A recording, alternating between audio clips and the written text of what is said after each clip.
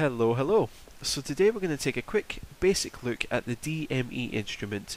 It's going to be a nice easy video, this one. So DME stands for Distance Measuring Equipment, and surprise it measures distance. More specifically though, it measures the slant distance of a plane to a VOR radio station rather than the distance over the ground. This is what I mean. If you imagine our radio station is here and the plane is flying up here, the DME will measure this distance indicated by the yellow line, which will be different to the distance over the ground.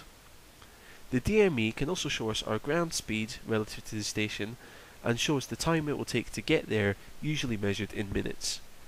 Let's have a look at how to use it.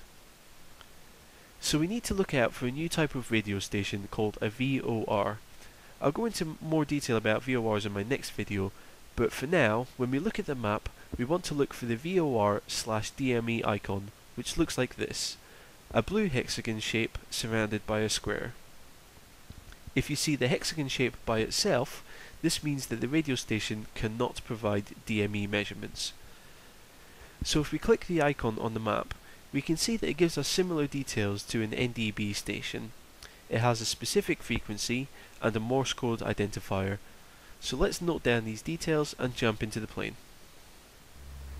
Okay, so here we are up in the plane. So the first thing we need to do is tune the radio to the VOR station. So we know that the frequency is 109.2. What we need to do is we need to tune this into our nav1 radio. So if we look over at the radio stack here, this will be our nav1 section just here. So we'll change the standby frequency and then make it the active frequency. So tune that down to 109.2 and then make it the active. Okay, now you saw one of the kind of lines or the needles here moved quickly. Just ignore that for now, that's something I'll cover in the VOR video. So once we've tuned the frequency in, we need to make sure that we're tuned into the correct frequency. So if we just hit the nav1 button on the top of the radio stack here, then we can listen out for the Morse code.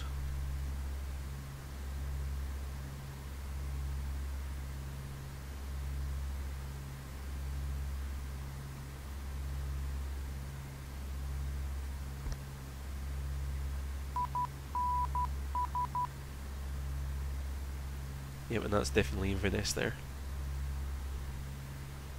So now that we've confirmed that we're connected to the correct VOR, if we look down here underneath the ADF radio, this is our DME sort of radio here.